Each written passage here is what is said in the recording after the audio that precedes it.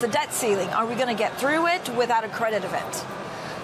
The honest answer, we don't know yet. They may get to the last hour before there's an agreement, or it's possible they don't reach an agreement. If that doesn't happen, then the market is going to crash, and that may force an agreement in the next few days. Does that erode the credibility of the U.S., of the dollar, and American financial markets? Well, there is a lot of talk these days about de-dollarization. The Chinese definitely want to increase the role of the RMB. If the U.S. were to have a real problem with debt, with a credit event and so on, that's going to increase the likelihood that people are going to diversify over time away from dollar assets. That's a possibility, of course. Nouriel, there's so many stories here about, of course, big Wall Street titans arriving here and waiting for 3-4 hours to get an audience with the Sovereign Wealth Fund and other decision makers. Is this region going to dominate economically for the next decade? Well, certainly we've had recently an energy boom. Is going to stay here even if there has been a correction of energy prices, and therefore this country are building up massive reserves, assets that they have to deploy, and therefore every asset manager in the world or banker is here because there are lots of opportunities of investing within the region but also outside the region as well. And we hear, of course, about diversification, wanting to get into other asset classes. Where does this Middle Eastern money, what does it change? Is it private markets? Is it other parts of the market? Is it credit? Probably private markets. Public equities have been maybe somehow overvalued. There are still opportunities in private markets.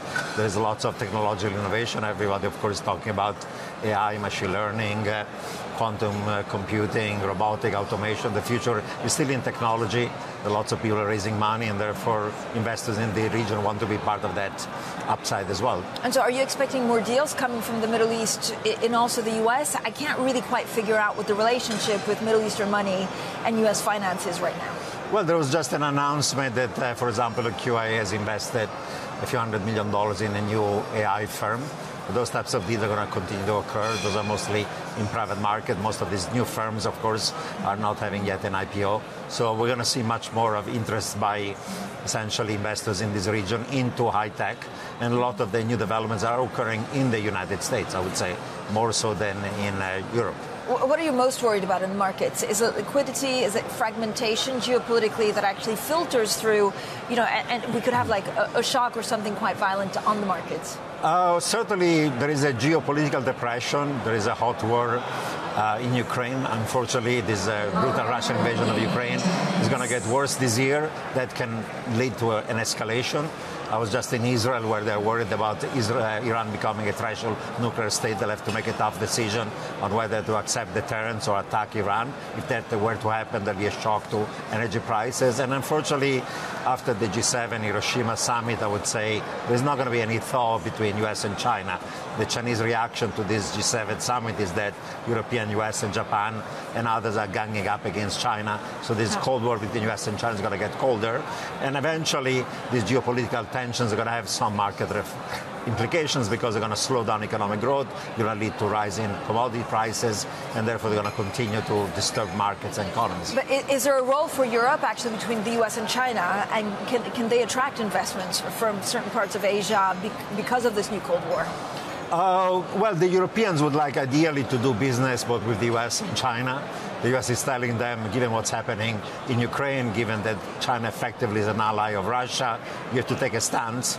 And there's been a movement. NATO is now projecting towards Asia. There is a Quad, there is a US. There's a whole build-up of a new Asian regional security. This is going to involve also Europe. Europe is also concerned in part about what's happening in China, and the G7 communique has reflected those types of concerns. Nouriel, where do you see the most complacency?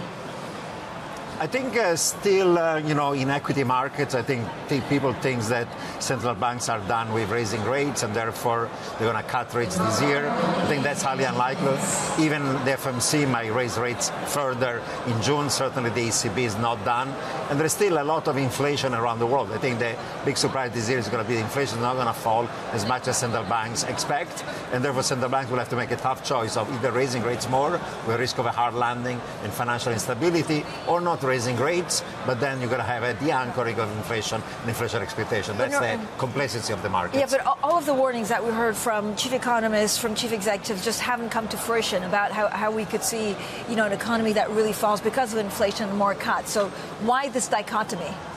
There is a dichotomy because I think markets believe that inflation has peaked and is going to fall sharply. There may be a short and shallow recession is going to lead them to cut interest rates. So the markets are quite bullish about a short and shallow recession or even a soft landing and a recovery of the markets. I think central banks are telling them, no, we're not done yet. We're not going to cut rate this year. And there's even a risk of a correction of the economy. Even the staff of the Fed is expecting a recession later this year. How much do you worry about the UK? Out of the G7 countries, is it the one that could be more problematic?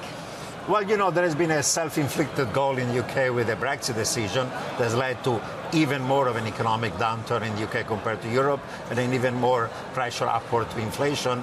Therefore, I would say among the G7, the UK remains the weakest link so far. Is there anything that they can do now, prescription, to actually get back on track, so to foster growth and get back in the game? Well, effectively, you'll have to somehow de facto reverse Brexit while not doing it a formal way. Well, that's impossible. So Brexit in name only.